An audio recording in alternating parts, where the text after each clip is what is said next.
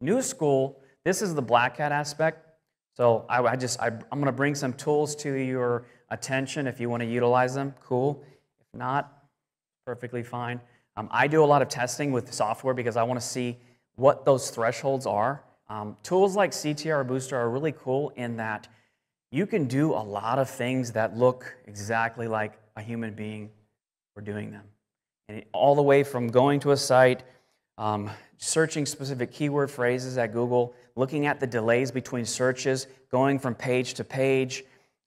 There's things called pogo sticking where you can go to a specific search result, go in, and then back out of it. You'll go to one of your competitors, and it looks like you're looking at their site, and then it bounces out and goes right to your site. You're showing Google that somebody thought they were interested in your competitor, and then they found you. So tools like this, a couple $100. It's a desktop tool. You can do testing. The thing I like about this is you're doing testing on videos with YouTube. YouTube is they're not gonna penalize themselves. Google owns them. So if you're doing testing with video type of software, cool thing is they're not gonna hurt anything.